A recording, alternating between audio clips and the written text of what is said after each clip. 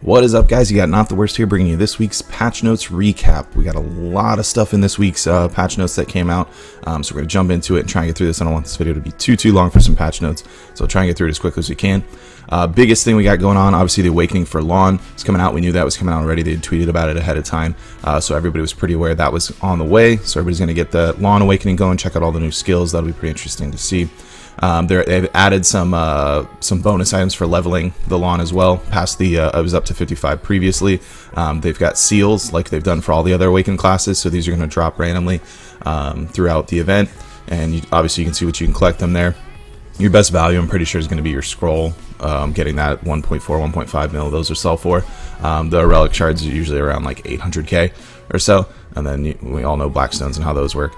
So the level up rewards, they're really nice. Getting to 56, it doesn't you don't necessarily have to complete the Awakening quest. Just getting to 56, 3-item collection, increased scrolls, that's amazing. Definitely worth doing that, even if you haven't even rolled a Lahn yet. Highly recommend it. The other rewards are also really amazing, but getting those collection increased scrolls are really nice. Some memory fragments at 57 along with some hards and sharps, and then the level 58, bunch of money for you, some more Lauren family gift boxes, which is going to turn into a bunch more money, and a little 20 advice of Alex. Not too bad. Obviously 58 takes quite a bit of work to do, but you will also see we've got some new bonus XP to help you get there. So what they're doing is we're getting our normal bonus XP like we do on the weekends. They're also adding a weekday. They're calling it Fever Time.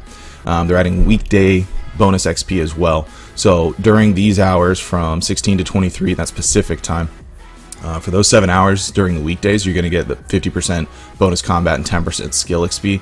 So that's half of what the weekend bonus XP is. And then on the weekend, we're going to get our normal ones going from the same time as usual, but they're also increasing harp and shard drop rate for gathering. And you're going to have ancient relic crystal increased during fishing over the weekend as well. So a little bit of bonus. This is actually running from what they say, this Fever Time they're calling it. It doesn't have an end time. It's until future announcement. So I think they just kind of want to see how the players like it, see what the feedback on it is, and then decide when to end it from there. I really hope this isn't an instance where they're considering like keeping it that way. Weekday bonus XP just feels weird to me. It's no longer bonus XP if you just make it the normal. So hopefully that's not the route that they're going. I guess we'll find out as it goes on and see what kind of changes they want to make.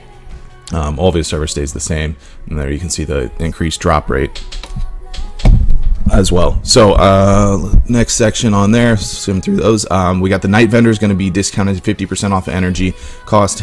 The price of his items isn't decreased, just the energy cost alone. So it's going to be 25 energy instead of 50 energy. That's going until June 20th. Continuing events, the previous 1 to 55 level up for Lahn challenges, the roses and moon are still there.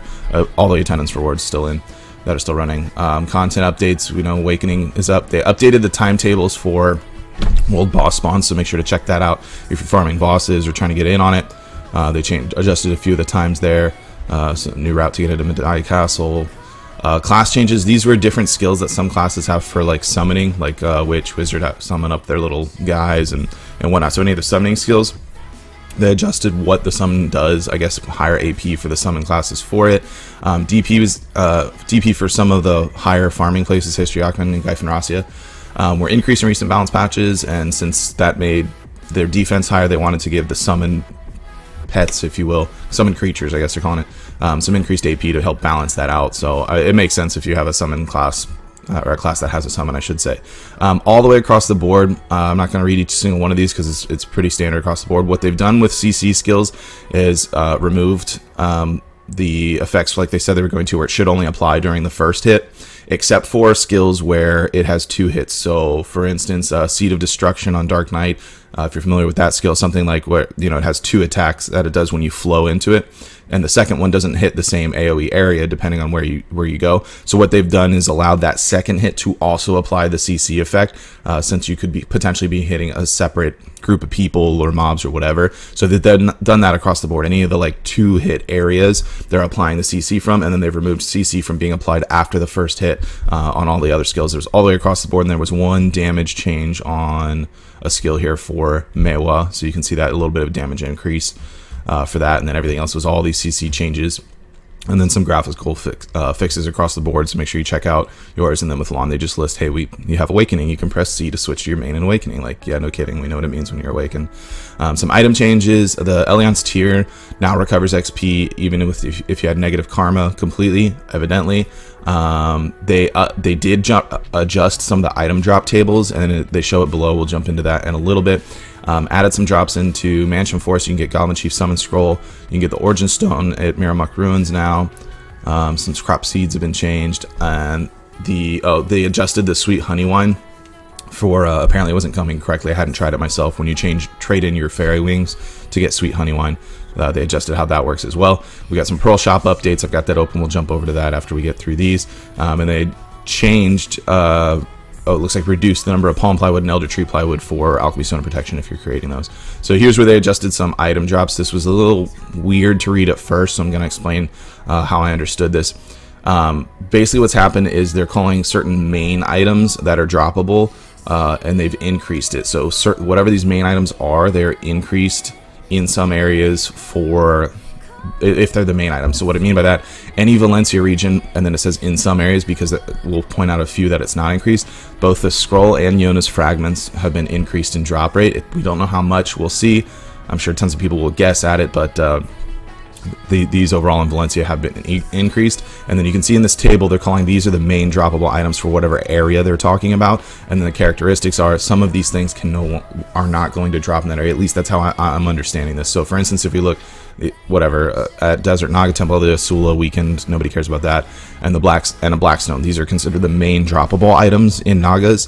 And then also the characteristics of this, it says black magic crystal cannot be acquired. So apparently that 3.6 mil magic crystal can no longer be acquired in Desert Naga Temple. However, it's also in the Valencia area, so I believe that means your scrolls and your Jonas fragments are going to be increased in here as well, since it's covered in any Valencia. Then you can see Tidium Valley, that's Fogan's scrolls has been increased, and it's noted here that scrolls are increased, so I have to assume that means in Tidium Valley, or Tidium Valley, it being in Valencia and also marked in that area that the scrolls increased, it has an even higher chance for scroll drop. I believe that's what it means, and the trade-off there is no more black magic crystal in that area either. I'm not entirely sure why they did. Those areas are definitely for like pure XP and leveling, so maybe they wanted to focus more on that and just kind of throw a bunch of scrolls at you. And then there you have places like Kadri Ruins, for instance. All of those green weapons, you get all the Rosar weapons that drop there are considered main items, so I guess that's increased. They already drop pretty frequently, so that's interesting. And Blackstones also already dropped pretty frequently, in my opinion, in Kadri, but I guess that's the main droppable items that were increased there. And then again, it's in Valencia, so I have to assume that the scrolls and Yona fragments were increased. So anyways, check out that. It was kind of interesting seeing the Dream Horse Awakening items apparently all drop higher rates. Again, we don't know what in Kama Sylvia, but check out the table if you see an area you like to farm at. Maybe have some adjusted things, and like I said, a couple areas there. It's interesting to note they're not going to drop those black magic crystals anymore as well. Quests, obviously we got Lahn quest for that, some interface changes, fix some window sizes in the gilding. You check out those. Resolved issues. They did out of these, it's a bunch of fixes and stuff. They did fix what we had mentioned last week. On the recap, the issue they were having with the Cron Stones, incorrect number of Cron Stones being consumed when trying to enhance certain Tet level items. So they did fix that, and then they said they have a known issue for Team Battle and Final Battle can be entered within 30 minutes of the World Boss spawn time. Issue will be fixed next maintenance. I didn't even realize that was a thing, but then again, I haven't been farming bosses much in the last week. So we got Fever Time. I'll get the Pearl Shop up. Okay, Pearl Shop, not a whole lot of crazy stuff changing. Essentially, it's just added all the Lahn stuff.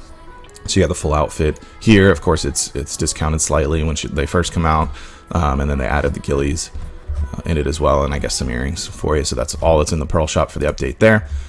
We covered the leveling for it, and that's gonna be it. That covers everything for it. So everybody get out there, get your Lahn Awakened, get those free gifts running. Not much for PvP changes, just those CC adjustments for it. So I don't think there's gonna be a heavy alteration as far as PvP goes. But yeah, I'm looking forward to getting my Lahn Awakened and checking out the full set that it's got. I may or may not do a video on Lahn. I really have been on the fence. I didn't care for the pre-awakened too much, which I talked about in a previous video, so I'm not like crazy about it. I am gonna do the awakening. I'll push it up to 58 this weekend just to get the rewards if I'm not too lazy. It's in at 55 anyways, and then let you guys know what I think, especially the the awakened portion, and I do want to get it to 58, so at least you have access to enough skills to kind of get a good feel for what it's like in PvP, and then its farm speed and what kind of money it can make in there. But that's gonna be it for this video. Be sure to drop a like if you enjoyed it, subscribe if you want to catch some more videos coming out. Everyone take care, we'll see you next time.